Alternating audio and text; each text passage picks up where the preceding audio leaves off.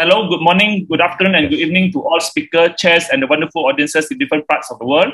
Welcome to the ACNS webinar. The first speaker for our session today is our honorable guest from Indonesia, Professor Asra Al-Fauzi. Professor Asra is an associate professor of the Department of Neurosurgery at the Faculty of Medicine, Airlangga University, Dr. Sotomo General Hospital, Surabaya, Indonesia. He was the past General Secretary of the Indonesia Association Neurosurgical Specialists Perspexy for the year 2017 to 2021 and General Secretary of the Asian Neurosurgical Society.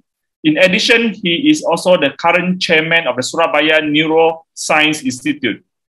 His clinical interests are focused upon complex brain tumor and cerebral vascular surgeries. He's a noted author with several publications in various peer-reviewed journals. He's also an invited faculty to various workshops and conferences around the world. We are extremely honored to have him today at our webinar, and today he'll be talking about cranial keyhole surgery, past, present, and future. The speaker for the second session of today is our honored guest from China, Professor Weng Zifeng. Professor Zifeng is an associate professor in the Department of Neurosurgery at the first affiliated hospital of China Medical University, Shenyang. His clinical interests are focused upon endovascular neurosurgery. We are extremely honored to have him today at our webinar, and he'll be talking about anatomy, imaging, and endovascular treatment of early frontal branch. The chair for the first session today is our honored guest from China, Professor Zhu Bin. Professor Zhu Bin is the consultant neurosurgeon at Huashan Hospital, Fudan University, China. He's a world-renowned cerebral vascular surgeon and also the vice president of the ACNS. He's a proponent of global neurosurgery and is also a torchbearer for online education for the young neurosurgeon. We are extremely grateful to him for accepting our invitation to chair the first session of today's webinar. The chair for the second session of today's webinar is our honorable guest from Japan, Professor Yoichi Morofuji. Professor Morofuji is an associate professor at the Department of Neurosurgery at the Nagasaki University School of Medicine, Japan. His clinical interests are focused upon endovascular neurosurgery. He has published various articles in various peer-reviewed journals. We are extremely grateful to him for accepting our invitation to chair the second session of today's webinar. On behalf of the Education Committee of the SNS and the President, Professor Yoko Kato, I would like to welcome to both speakers and chairs and the wonderful audiences to this online platform of SNS webinar. Also, a warm welcome to our colleague in China, and we are extremely thankful to our chairperson, Professor Zhu Bin, for broadcasting this webinar on WeChat channel. With that introduction, I will hand over this online podium to our first chair, Professor Zhu Bin. Professor, please. Okay, thank you, Professor Liu. And let's welcome Professor Asra Al-Fauzi. And he is talking about a very important approach, the cranial keyhole surgery, the past, present, and the future. I think this is a very important aspect for the minimal invasive neurosurgery. And even myself, I also try to do some keyhole bypass. Okay, Professor Fauzi. Okay. Thank you, Bichu, my best friend, and also Dr. Liu, and Professor Wen, and also Morofuji Sensei. Nice to meet you all. And allow me to share my thank you. And this is an honor for me to, share some experience, and maybe we can share knowledge too in this very valuable webinar in ACNS webinar series. And this time I will talk about cranial keyhole surgery. It's very, very popular technique, and now is, growing, many neurosurgeons, especially young neurosurgeons, want to study about this. But, in my experience, there are some issues that we have to understand before we start to use this approach. And yes, this is very important milestone, I think. Yeah. Actually, the term of keyhole surgery, especially in neurosurgery, was already mentioned a long time ago in 1971. Donald Wilson, in his article in Journal Neurosurgery in 1971, report, his approach to doing this minimally invasive approach. But this is important that the philosophy that time is very different, because the idea behind this approach was not simply a matter of limiting the size of the limiting of the retraction, nothing, but was based on the principle that a small craniotomy could be rapidly open and closed. And that time neurosurgery, of course, using the conventional approach, you can see in the other picture. Even only we use that very small operative view, but usually we open a big craniotomy and opening all the dura. So you can see the retraction of the brain is always used that time. And yes, of course, I think before we know many advanced tools, advanced technology in neurosurgery, sometimes we use some approach that usually is not a vision anymore. If we compare with this situation, that time we use we make a big craniotomy, opening all the dura, even only try to focusing in some small pathology in the brain. So I think recently I think we cannot doing this anymore, because we have many technology, good equipment, surgery tool, and other things. Yeah. Yes, the important thing of the keyhole concept is this is a of course this is a minimally invasive approach. Yeah, and of course about the technique, this approach is different from the standard craniotomy, because we always use a smaller skin incision and smaller bone window. But the principle is not about this. Yeah, the philosophy behind this procedure is how we can limit tissue exploration and also the minimal brain retraction to minimize the complication of our surgery. So this is the philosophy behind this this approach. And actually, some report already published in journal a long time ago. You can see in 1997. I think you already know Professor Joe from Pittsburgh, that he report about they call it orbital roof craniotomy with eyebrow incision. So that time he report he's serious about doing the minimalistic approach for some skull-based pathology using this kind of minimalistic approach. And he said that this approach could minimize the time or the timing of the operation, and also the patient can discharge from the hospital earlier, and also some report of the minimal complication of his surgery. Also, we know Axel Pernesky. I think this this neurosurgeon, he's very popular using the minimally invasive surgery with the eyebrow skin incision. And his book, his textbooks is becoming some kind of Bible in our neurosurgery field.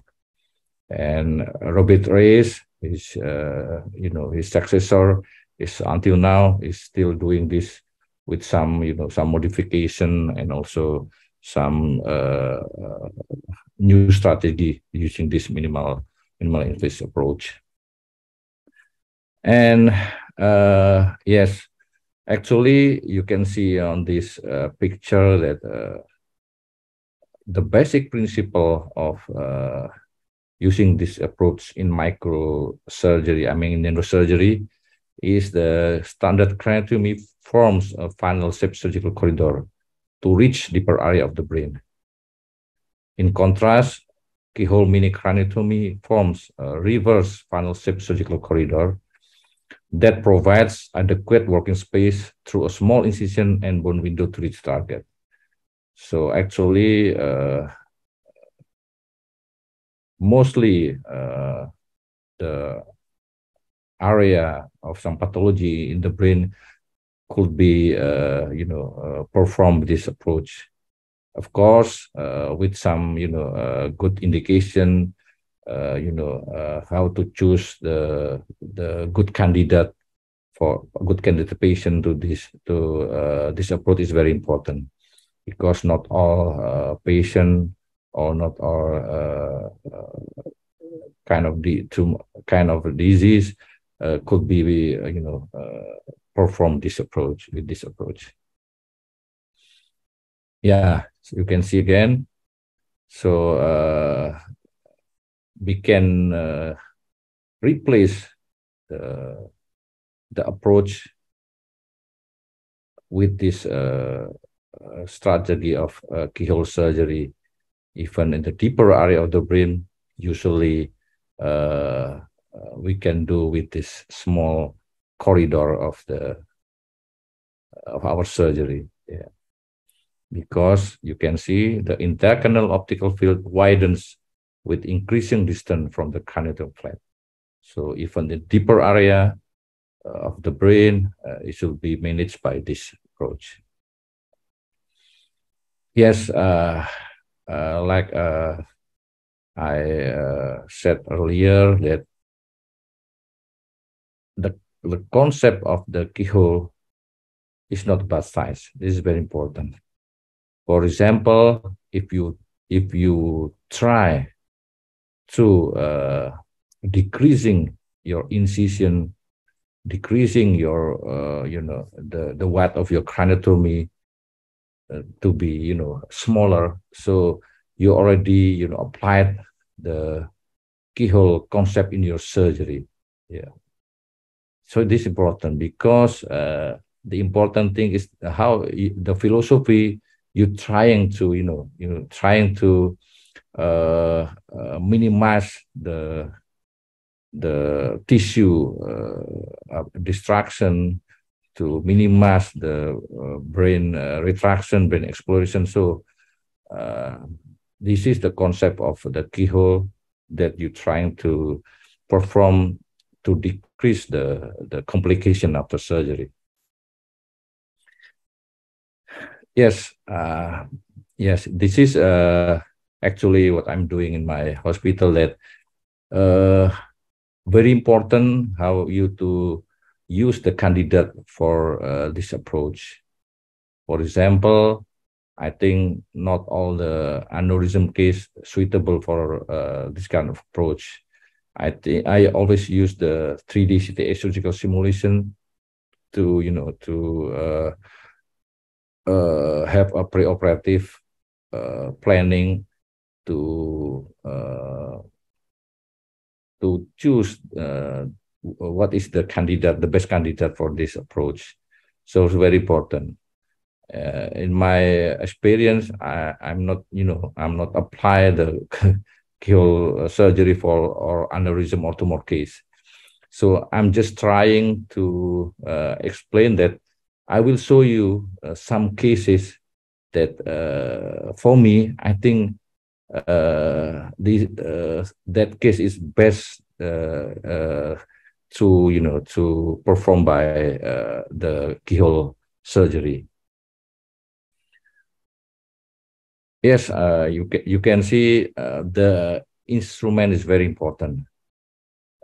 Maybe you know that is a LASIK instrument, that malleable applicator, clip applicator for aneurysm surgery, and I use this Kamiyama scissors, and also sometimes some surgeon use assisted endoscopy, but I'm not perform this in my hospital. And of course, high magnification microscope is very important. Yeah. So recently, many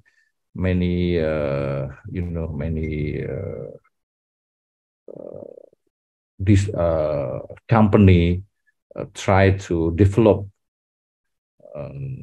tools, surgical tools for this minimally invasive surgery.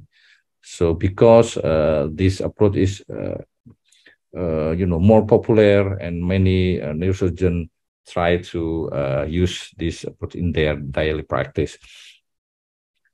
Yes, as you know, there's many before some conventional approach of operation. So now some is shifted to the keyhole strategy, like this one. For subfrontal craniotomy, we use the keyhole eyebrow approach. And yes, conventional retrosemic approach, we can do it by the keyhole subtemporal, keyhole subostral, and many, yeah. And also, of course, keyhole paternal approach. Yes, I just want to show you that even in another specialist in medical field, they are trying to use this minimalist approach in their field. Yeah. As you know, the endoscopic surgery and also endovascular approach in neurosurgery is becoming popular. But you know that not all the cases can be done by that approach. So sometimes we still need the surgery, open surgery, to treat some kind of disease, but we can do by minimally invasive surgery. So the answer will be this keyhole strategy, especially in cranial keyhole surgery. And yes, I know you already know how is the difference of the incision, and how is the difference of craniotomy for this approach. Yeah. Yes, like this. Yeah, you can see that I used it lazy clip. Maybe I don't know, in some part of the world use this clips too, because it's very good for the minimally invasive in aneurysm surgery. And you can see this patient is discharged from the hospital the day of 3. So some of the advantage of this approach is, how fast the patient can discharge from the hospital.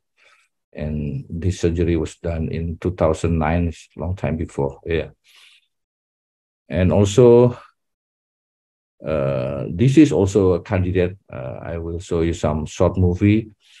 I use this keyhole surgery with eyebrow incision. So only usually 2.5 centimeter length. Yeah. We can see that we can reach the frontal blade easier, and we can see the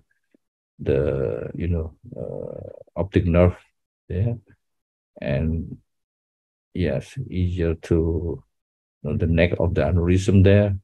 So PCOM is there, you can see. And yes, and then we can precisely clip the neck of the aneurysm. So I just want to show you that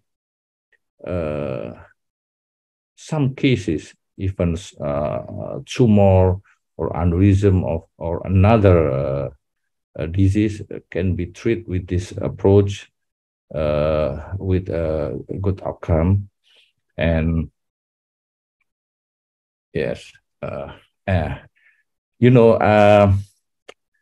very important message to young neurosurgeon is, that some neurosurgeon perform this keyhole craniotomy and some complex cases. But in this presentation, I just want to show you that I think in the future, some it's not a simple case, but I think some cases should be managed by this kind of approach.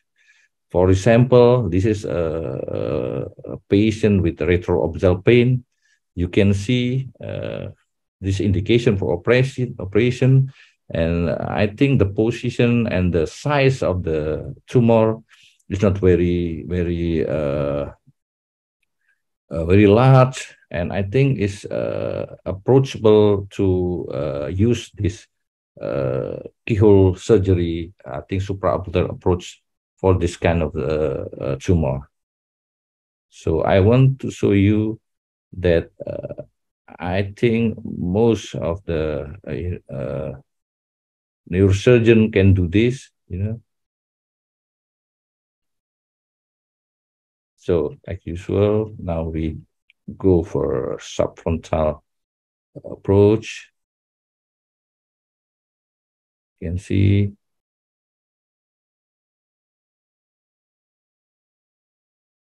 Yes.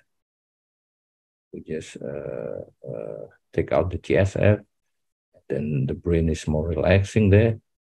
So we can detach the tumor base from the frontal base. You can see. Yes, I think this is one of the candidate that that should be managed by this approach. You can see we can detach totally the tumor, the canvas. So yes, I just want to show you that this approach is really, have a good advantage to treat this patient with this small frontal base tumor. And for the keyhole approach, you can see how the difference of the incision, because we only need some small craniotomy there. And this is for example, this is a small, I think, small MCA bifurcation aneurysm with history of rupture before from another hospital, and refer to our hospital. I think Professor Juha doing this many cases with this keyhole lateral orbital approach or paternal approach. Okay, like usual, we can see. So yeah, we can see clearly, and this is the bifurcation. You can see this is I think it's a very small aneurysm there.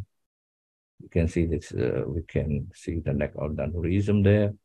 I think yes, we can do this MCA bifurcation aneurysm with the small craniotomy. And I think the aneurysm is a thrombotic one. Yeah. Okay. So yes, and then we put the clip there. I use this lazy clip to close the neck of the aneurysm. Yes.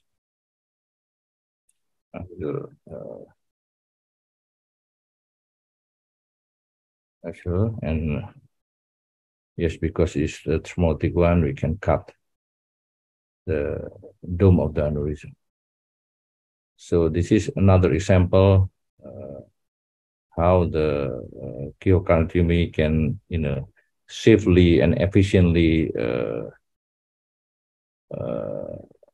perform for this such case of the aneurysm case. And yes, yes. Now this is another approach that we should try to to perform in some cases. And for example, for hemiphageal spasm or trichomenorrhagia, in our experience, all we can do by this approach. Maybe another small tumor in the CPA tumor, I think we can do with this approach too. So this, I just want to show you that actually, in my opinion, for all the case of the microvascular decompression surgery should be managed with this small approach in retrosigmoid. Yeah, you can see only a small corridor of the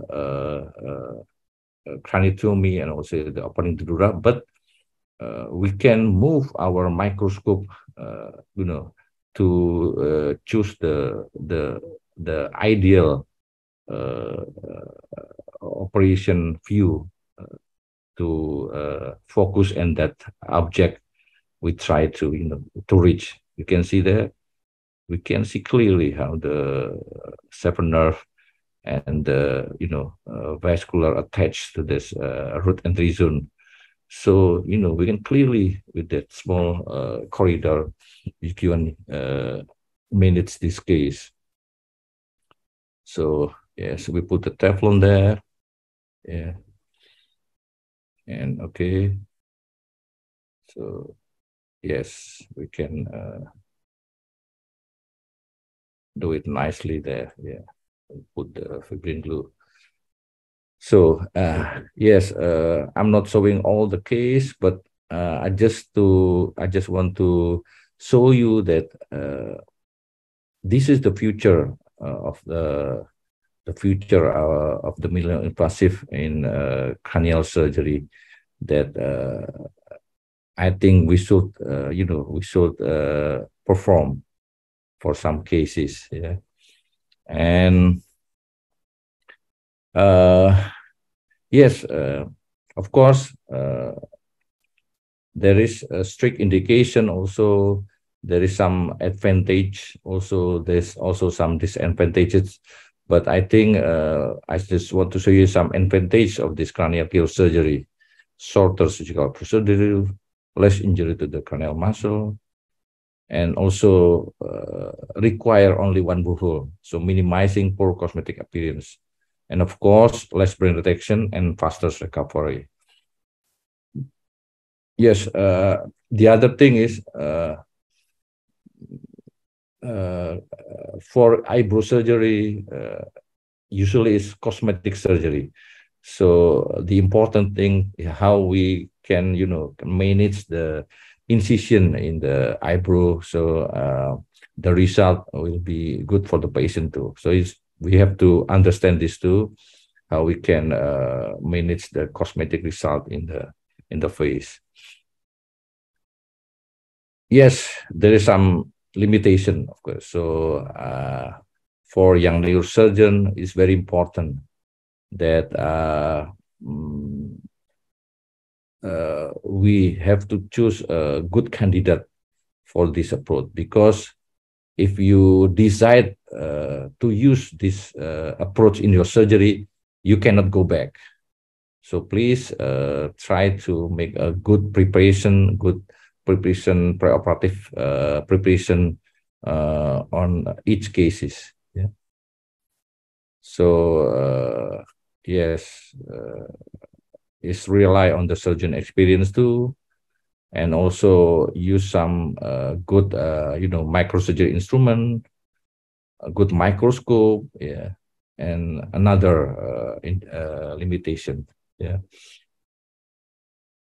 Yes, the future of this keyhole is yes, the general trend neurosurgery has been minimally invasive technique with smaller openings aided with improved technology and instrumentation. The goal of our surgery is to reach the optimal outcome with the least of risk possible. Nowadays, keyhole surgery are more feasible than before because of advances in high-tech tools and techniques. So, yes, this is our future. Yeah. And of course, yes, before I, try to use this approach in our hospital, there is some counter argument. Yeah. The result from standard approach are good. Why we should change this usual manner? Yes, of course, like I said before, that there is some advantage of this approach because we can do this because now the technology is getting better in our neurosurgical field. So I think, yes, for some cases, we can use this approach. The keyhole surgery needs specific instrument and difficult to learn. I think, yes, it needs specific instrument, but I think now this instrument is, widely used by many countries, many neurosurgeons. So it's not impossible anymore, and it's not difficult to learn. Please go to a master of this, and then choose the good candidate, choose the good indication, so you can do it better and with optimal result. It's better to sacrifice tissue and bone rather than brain. So I think recently, yeah, our philosophy is, yeah, not only the brain. We should try to minimize the destruction of the tissue and also the bone. I mean, in the cranial surgery. Yeah. And yes, the principle, I think, is not a counter argument, but this is a message, yeah, that principle and technique of keyhole surgery must begin to be taught correctly to residents, because this technique is a future of neurosurgery. In certain cases, cranial surgery can be a standard approach to our daily practice, like I showed to you some cases earlier. Keyhole surgery is a constant process of evolution. We should continually try to perform less destructive and more thoughtful approaches in our surgical practice.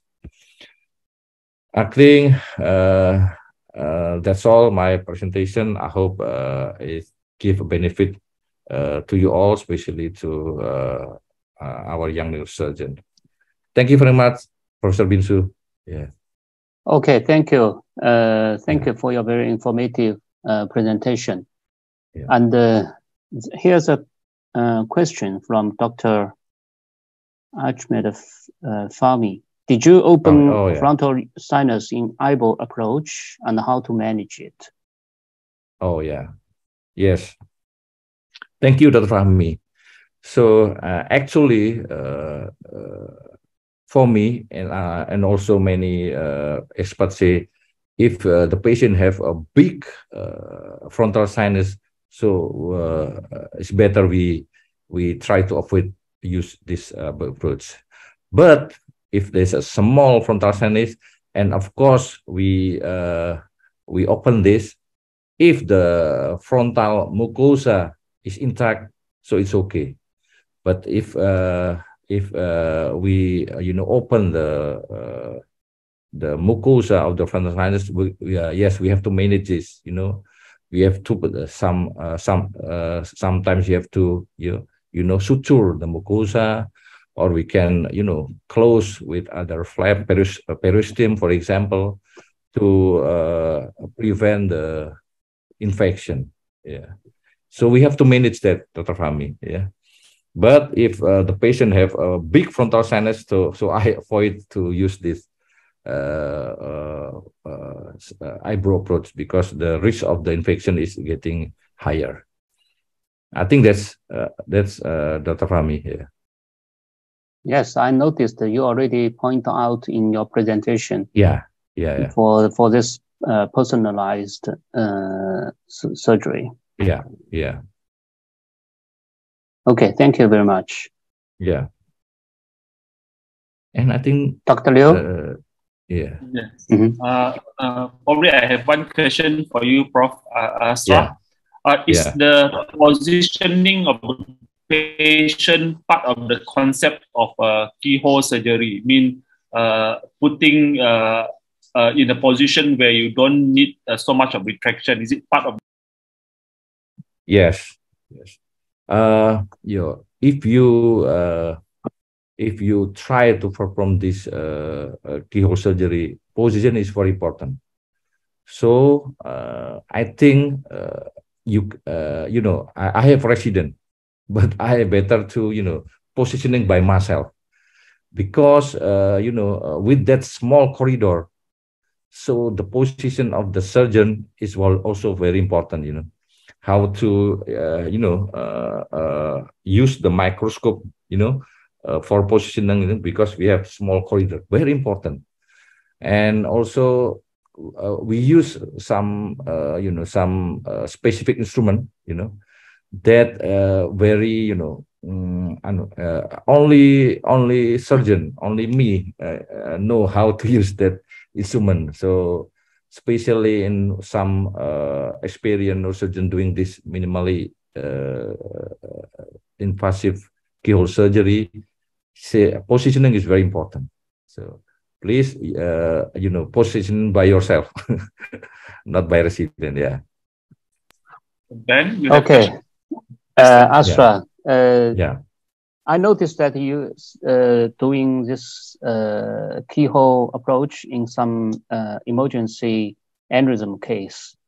Do you have some? Did you have some experience about the intraoperative rupture condition? Actually, for aneurysm surgery, I'm not doing in acute phase, Professor Binsu. Okay. Some cases that I saw in the case, they have a history of rupture. Yeah, so refer to another vessel, usually 1 week or 2 weeks after the first. Yeah. So I have no experience for the intraoperative rupture. Also, I made a perioperative imaging very carefully. So I choose the best candidate for this. In my experience, maybe only 10 or 20% of cases that I use this. Yeah. Because in my hospital, more than 95% all the cases is a rupture case, Professor Binsu. We have small one of unrupture. So I have to choose the best candidate for this approach. Yeah. Thank you, Professor Binsu. Okay. Yeah. Dr. Ben. Yes. Hello, Professor. Hello. Yeah. Hello. Also, Dr. Liu, and also Professor Asra. Nice to meet you all. I'm just sorry for the poor connection. I'm just on my way back from the ICAT in Taiwan, and it's so good to listen to your lecture again about the concept of minimally invasive surgery. Yeah. So I really enjoy it. I have 2 questions. The first question is about for the supraorbital approach, the wound. Yeah. So for those patients with a less prominent eyelid, eyebrow, less prominent eyebrow, would you, if the tumor is still accessible with minimally invasive approach, would you still use the eyebrow incision, or you will use conventional open approach, or you will choose another incision, for example, lid crease incision or other approach, or other eye incision? My second question is about the importance of the CSF release. And do you encounter cases where there is very tight spring that you want to release CSF, but you haven't reached the cistern yet? Will you use the EVD or use the lumberjack POP to prevent this condition to happen? Thank you so much, Professor. Yeah. Thank you, Professor Ben. Yeah. First question, yes. As I mentioned earlier, minimally invasive surgery, especially eyebrow surgery, its cosmetic result is very important. This is I want to I think show you on the previous slide. So if the eyelid is not appropriate, I think you know what I mean. Yeah. So I'm not used this. So I use like conventional. Yeah. Because we can hide the incision if they have very bold eyelid. Yeah, you know what I mean. Yeah. Yes, so I know what I mean. Yeah. So this is the first question, and the second, yes, of course, for aneurysm surgery, sometimes I use the lumbar drain to decrease. Yeah, but I just show you that the one of contraindication doing this minimal invasive surgery, especially eyebrow approach, is the patient with massive brain edema. As you know, I never doing some case in acute phase, so I always avoid to use this approach with patient with massive brain edema. So it's not good candidate. So please try to avoid with a patient with brain edema. I think it's very difficult to use this approach. I think that's all, Dr. Ben. Yeah. I hope Thank you so much. Clear. Yeah. Thank you so much. And I so glad to meet you all again. Thank you so much. Yeah, thank you. Yeah. Okay. Then Dr. Liu. Yeah. Okay. Now let's move to the next speaker. Thank you, Professor. Thank you, Professor Subin. Now I would like to call upon Professor Morofuji to invite our second speaker, Professor. Okay, so let's move on the second lecture. It's a great honor for me to chair this session. I'm Dr. Morofuji from Nagasaki University, Japan. Today we have Professor Wen Zifan from the First Hospital of China Medical University in China. Professor Wen Zhen is specializing in interventional diagnosis and treatment of neurovascular diseases, and he's taking care of more than 200 operations per year. Today, Professor Wen Zhen is going to talk about the anatomy, imaging, and endovascular treatment strategy of early frontal branch. The title is focusing on the early frontal branch, which is very attractive. Professor Wen Zifan will present his wide endovascular experience. Could you start your lecture when you are ready, Professor? Yes. Thank you, Professor Morofuji. Hello, everyone. It's my great honor to have this opportunity to learn from so many famous neurosurgeons. This meeting is very meaningful for me. This is my first academic exchange in English. I hope we'll have a happy start together. Thank you, Professor and everyone. Now let's start my report. And my report is anatomic, radiologic, and surgery treatment of the early front branch aneurysm. First, I show two cases. Case 1, left carotid angio demonstrate an aneurysm originating from M1 segment branch, and the CT obtained on the third day following surgery demonstrate infraction. And case 2, right carotid anterior APL demonstrate an aneurysm origin from M1 segment branch, and the CT obtained on the 6th post-operation date demonstrate infraction. What happened to the case? We know the MCA equal middle cerebral artery. MCA is the largest and the most compressed of the cerebral arteries, and it from the internal carotid artery on the middle aspect of the lateral fissure, inferior to the anterior performing substance. Yes, this is M1. And the MCA is divided into 4 segments, maybe 5, M1 to M4. M1 is phenolial segment, is horizontal segment, and the M4 inferior segment, and the M3 is ocular segment. M4 of M5 is terminal segment. M2 and M3 combined cerebral segment is cerebral segment.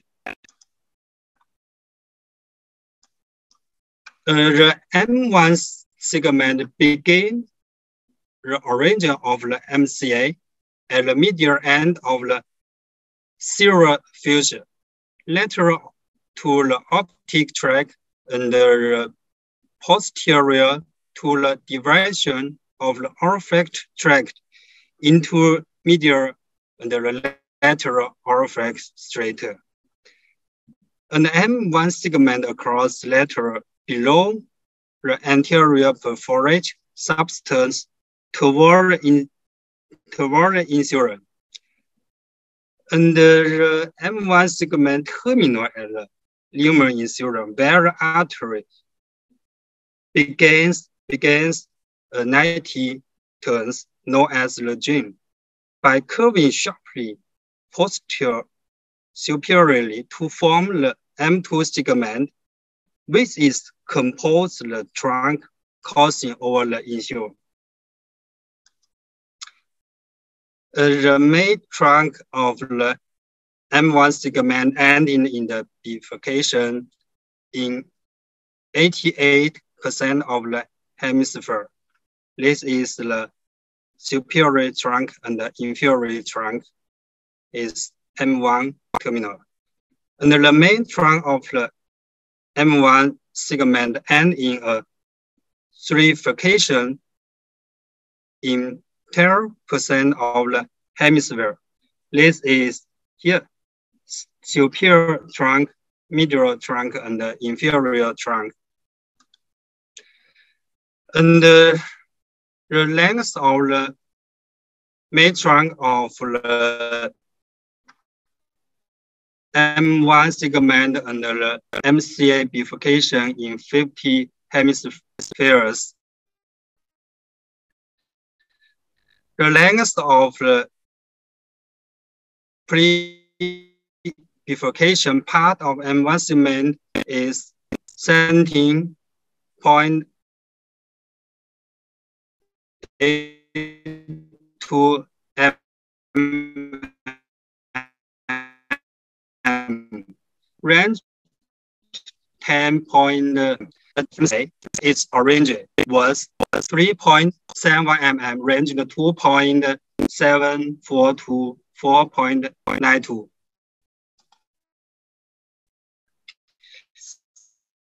Another early branches, the cortical artery arranged from the main M1 trunk proximal to the bifurcation of bifurcation was named early branches by Cranial in 1962. And so the early branches was defined as the cortical arteries arranged from the main M1 trunk proximal to the bifurcation of bifurcation was named early branches by Cranial in 1962. And so the early branches was defined as the cortical arteries arranged from the main M1 trunk proximal to the bifurcation of bifurcation was named early branches by Cranial in 1962. And so the early branches was defined as the arising from the main trunk of the middle cerebral artery, proximal to its bifurcation or trifurcation. So the early branch was characterized according to their size and pattern of orange diameter, relative proximity to the ICA bifurcation, and the number of the lenticular striate branches. So the M1 segment have the early frontal branches. The early front branch EFB terminal on the frontal label. And the early temporal branch ETB terminal on the temporal label. So the mean distance between the ICA bifurcation to the orange of the early branch was 9.86 mm, ranged 4.57 to 22.427 mm. So the M1 segment contained ETB of EFB. A distribution of early branch of MCA in 50 hemispheres. A total of 16 EFB was identified in 50 hemispheres. The main distance between the ICA bifurcation and the EFB was 11.1 mm, and the mean diameter was 1.41 mm. There was no correlation between the diameter of the EFB and its proximity to the origin of MCA.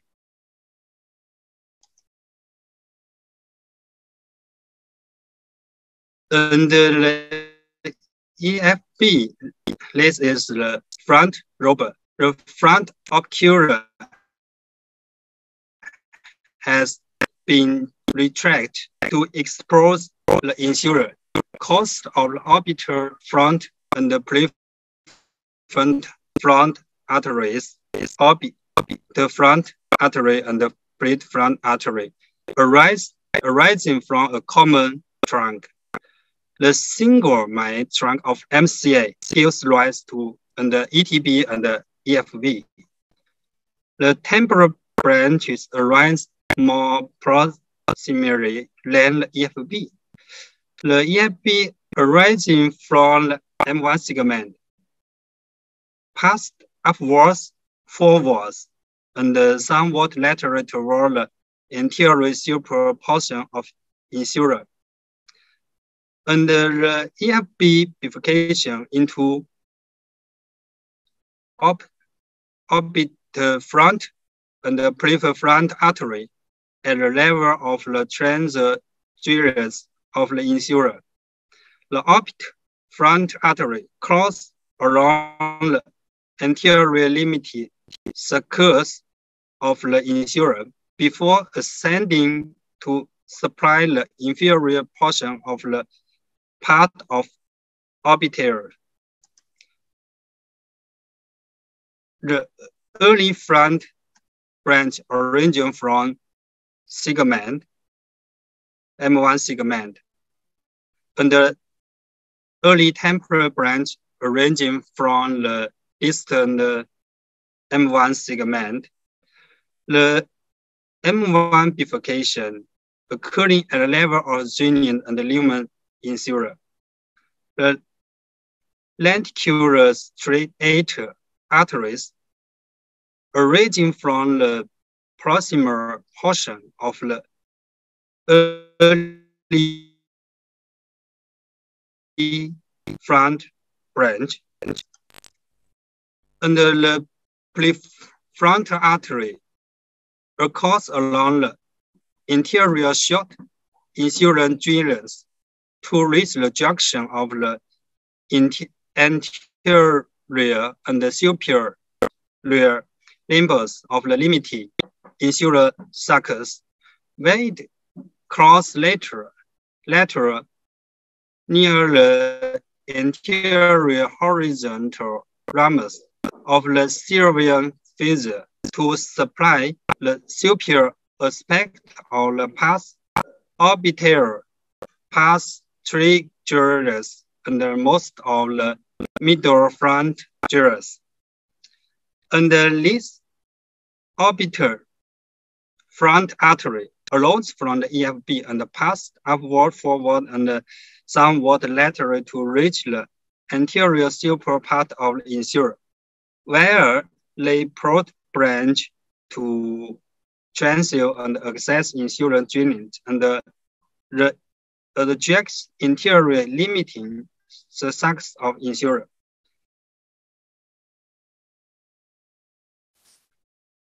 And the MCA branch let penetrate the anterior perforate substance as known as the lenticular artery. And the lenticular striate arteries usually arising from the proximal portion of the early branch. And the EFBS gives rise to more LSAS per vessel than ETBs.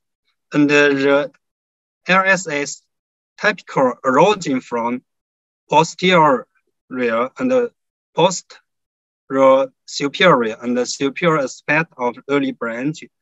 The cause of the SAS arising from early branch period to entering the anterior and perforate substance was longer than the cause loss arising from the pre-bifurcation part of M1 segment.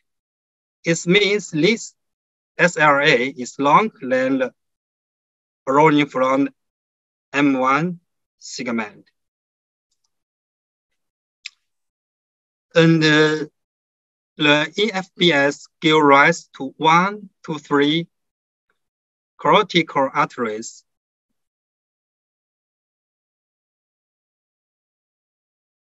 And the orbital and the prefrontal arteries.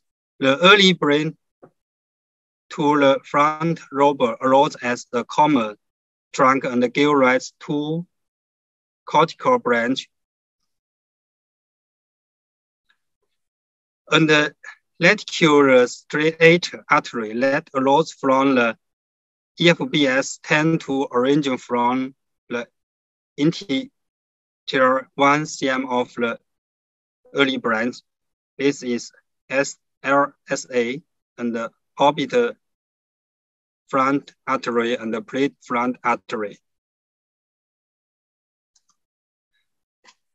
And the distribution of the 133 cortical arteries arranging from the early branch of the MCA in 50 hemispheres. We see the front lobe orbital front artery is 16, and the prefrontal artery is 4, and the precentral is 1. So orbital front artery is contained 76.2%, and the plate front artery is 19%. So the single precentral artery arranged from the EFB arranging from the bifurcation of a common trunk of and the EFB along with orbital and the prefrontal arteries. So the anatomic feature of the RSAs in 50 hemispheres and around 7.6% of the EFBs, but 11.3% of from the ETBs. But the EFBs give rise to more RSAs per vessel than ETBs, a means of 2.76 per artery, and compare with a means of 2.28.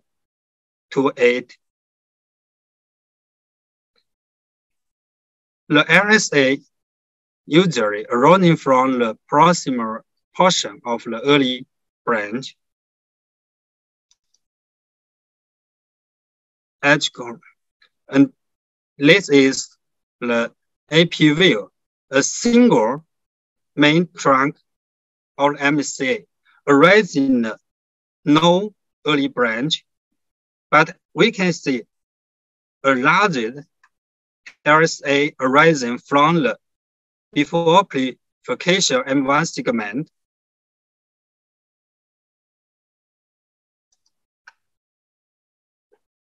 And this is the ETB arising as a common stand and rising to multiple cortical arteries like this. And this is the main bifurcation is located at the lumen areas. And this is the before pre-bifurcation M1 segment give rise only one early front branch arteries, and the terminal terminate in the front area. And the main bifurcation of the MCA is located lumen gene, and like this photo. And this is the before the pre-bifurcation M1 segments give rise to one ETB and one EFB, which the ETB begin closer to the ICA bifurcation than EFB.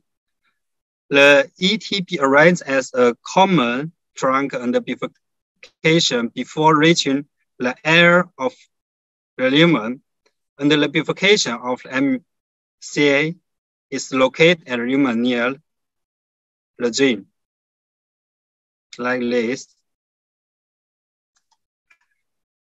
The same pattern of the early branch can be seen in this AP view. The proximal early branch terminal in temporal area, and the distal early branch terminal in frontal area. And the main bifurcation is located near the gene. And this is the pre-bifurcation M1 segment give rise to only one ETB and one EFB. The EFB is in this group is closer to the ICA bifurcation, larger in diameter and has multiple cortical arteries. The pre-bifurcation M1 segment divide into superior and inferior trunk near the gene.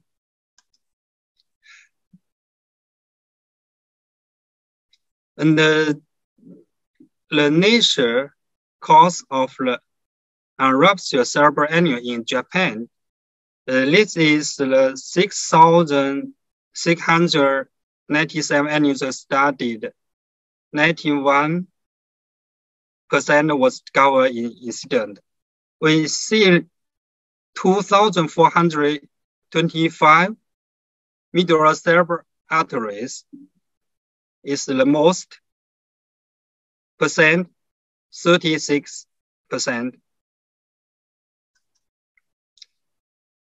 And they show the MCA aneurysms has classically been described as occurring at one of 6 locations. And the bifurcation of M1 segment, 2 is the M1 trifurcation segment, and 3 is the take off the lenticular striatal arteries 4, the branch side of M1 segment temporal arteries, and 5, the M1 front branch arteries, and 6, distal side on the M2, M3, and the M4 segments. And 100, including MCA aneurysm, they found 36 M1 bifurcation aneurysm and 39 early front branch aneurysm, 18 early temporal branch aneurysm, and 4 lenticular straight arteries aneurysm, and 3 M1 trifurcation aneurysms.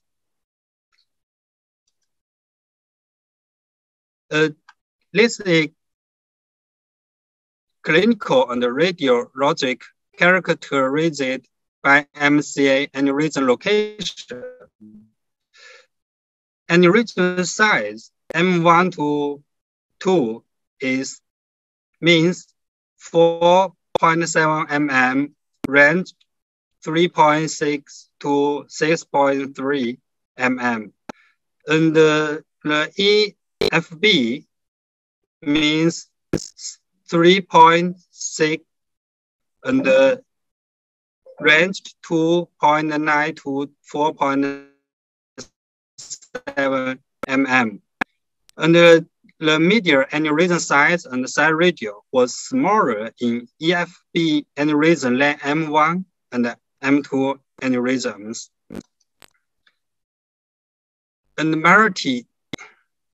morphological regression analysis of factor of each logic compared with M1 and M2 aneurysm and universality and variety logic regression analysis for MCATI.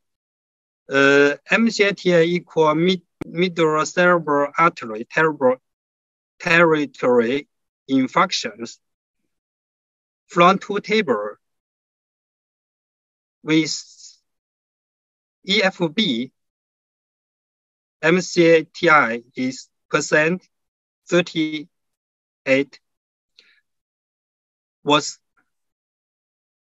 significantly higher in EFB aneurysm than in ETB. And among the clinical and radiologic characteristics evaluated, only EFB location was related to MCATI. And the summary of middle cerebral artery aneurysm characteristics. Aneurysm type is bifurcation, trifurcation, early front branch, early temporal branch, and lenticular straight artery branch.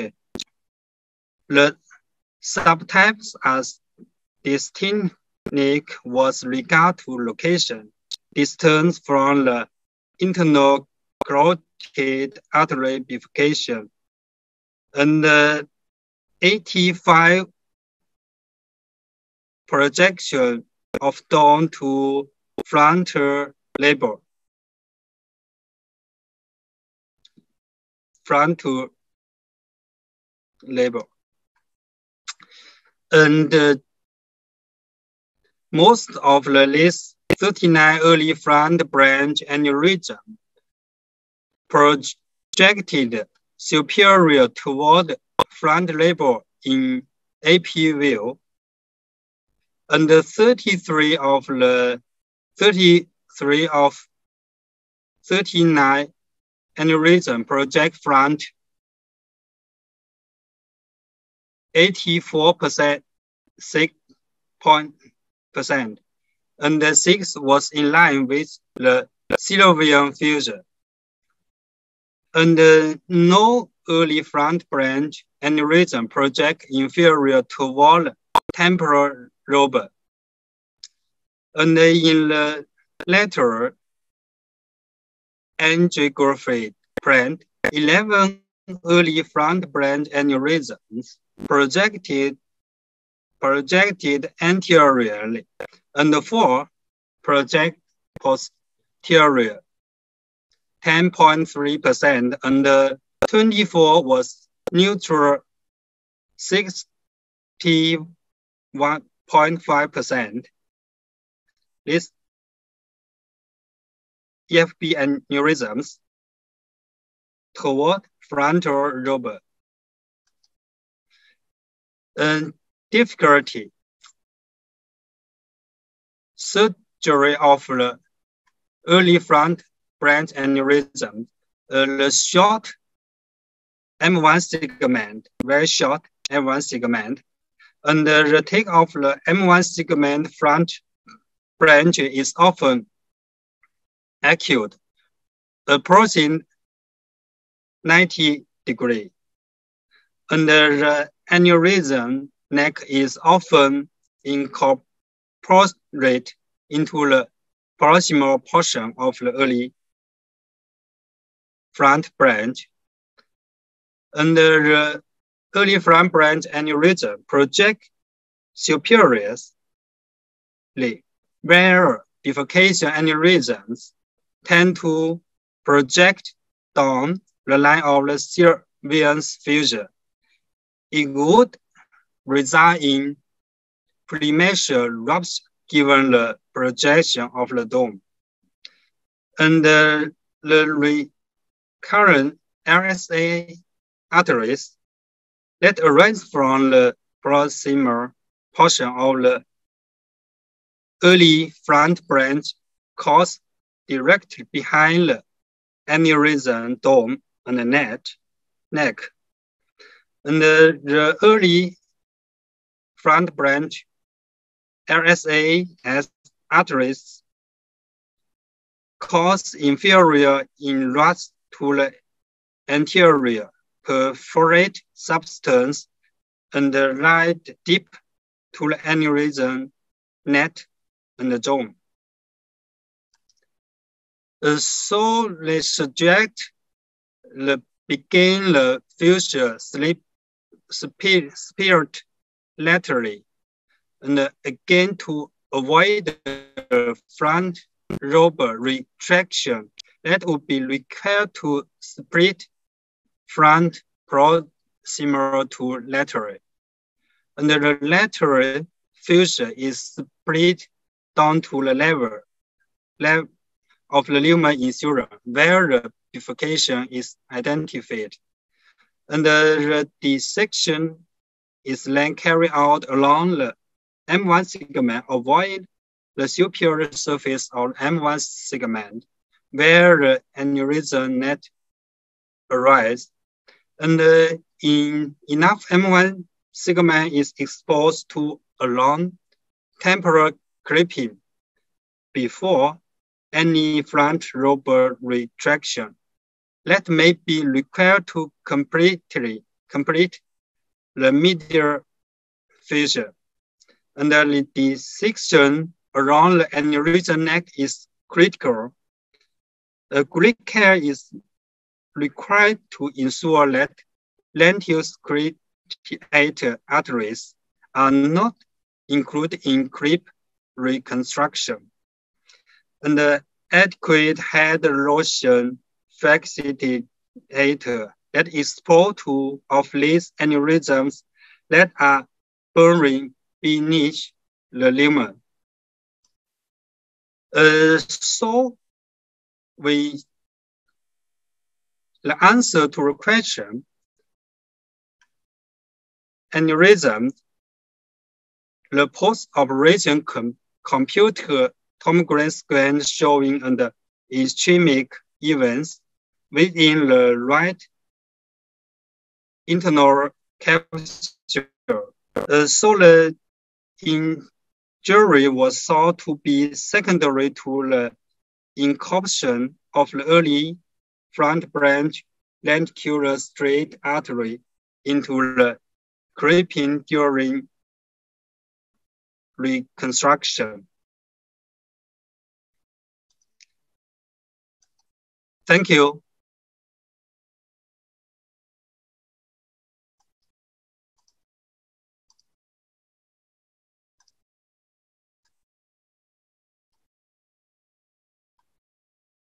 Thank you very much for your wonderful lecture. Professor Wen Zifan shared the detailed anatomical consideration of especially early frontal branch. We've learned a lot from your lecture.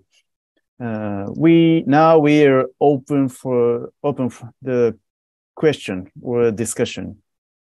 Any questions and comments from the audience or web? May I ask one question, Professor? Please.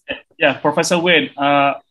Could we actually differentiate if the hypo dense area post surgery are due to injury to the early frontal branch or due to the retraction? Can we differentiate it from the CT scan or any investigation that we can carry on to find out the cause? See, this is strand aneurysm and creep sharp strip the jobber.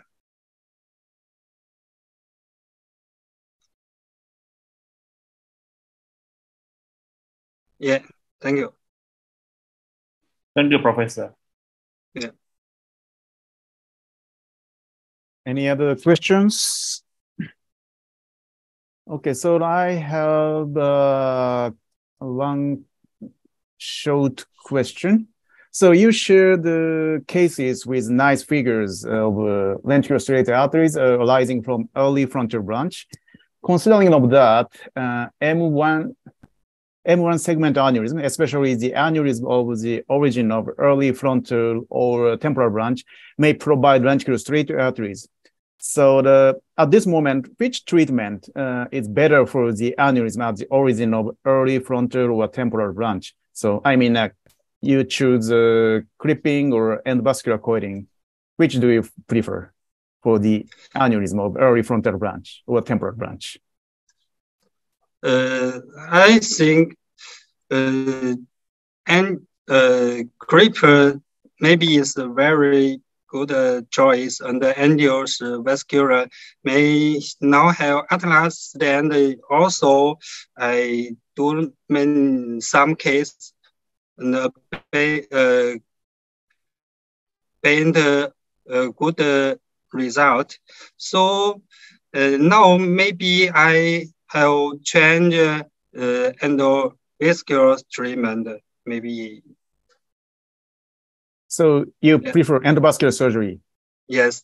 Now, because I have atlas stent and a small stent, very good. But if on rupture, we can use the flow diver stent.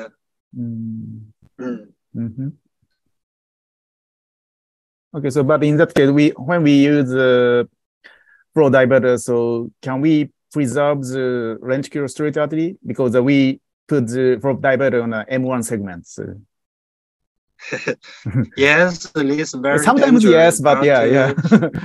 Especially for the unruptured cases, we are very careful about the infraction of the lenticular striated arteries. Okay, thank you. Thank you. Yes, thank you, Professor, and sharing the detailed anatomy of M1. And we learned a lot from that.